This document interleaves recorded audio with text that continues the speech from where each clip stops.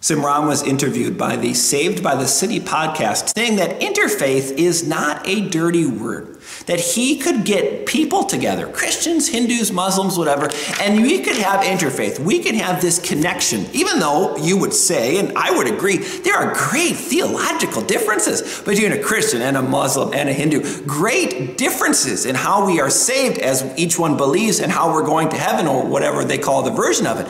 And yet for Simran and so many, no, let's just be all together. Let's ignore all these massive theological differences by cooperating for, wait for it, politics, right? It's always the goal, right? Let's minimize religion. Let's use religion to get you in the door. But we really want our political goals of racism and cooperation and all these things to have this kind of utopia on earth. And he says that it's not a dirty word, but I would say it's an honest word, and that it's honestly what the goal. Not being faithful to whatever religion you believe, but being faithful to a political goal.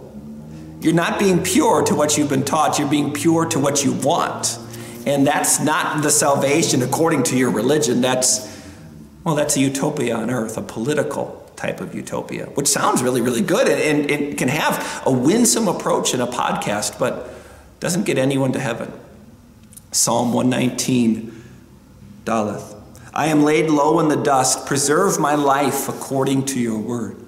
We seek out Christian values and comfort because there are times we're laid low. There are times we feel defeated. There are times we don't have the energy and the strength to keep going. Lord, preserve me according to your word. Preserve me according to your promises. Don't give me some mix of all the world's religion and some truth as if that's going to be good enough for me. No, I need your pure comfort. I need your pure salvation. I need you to be with me.